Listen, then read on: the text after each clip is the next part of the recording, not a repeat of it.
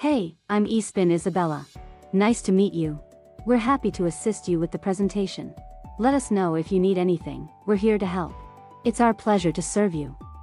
Incident Response Basics in Application Security Testing. Security incident response is a key aspect to maintaining the security and integrity of software applications. It involves systematic approach encompassing several key components: detection, analysis, response, communication, and documentation and reporting. Detection involves detecting threats and vulnerabilities within the applications. Threats are detected through continuous monitoring of application logs, network traffic, user activities, and other relevant data sources, while vulnerabilities in software applications is identified through various security testing approaches, such as vulnerability assessments, penetration testing, and code reviews.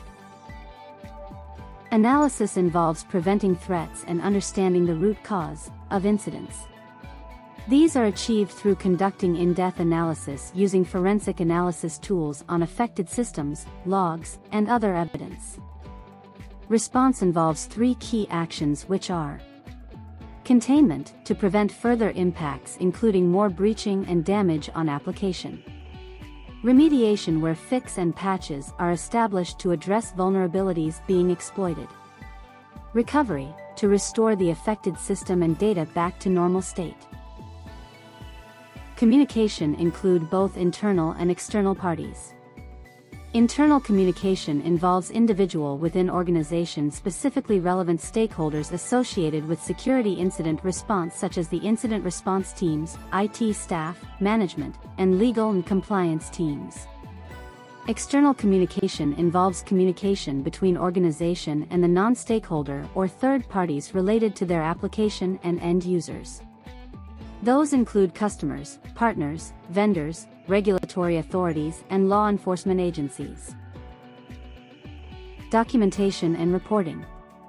Documentation and reporting involve creating a formal report that documents all relevant aspects of the incident. This include important details such as timeline, nature, impact, and the actions taken in response. The report is then communicated to relevant internal and external stakeholder for enhancing application security and facilitating informed decision-making across the organization.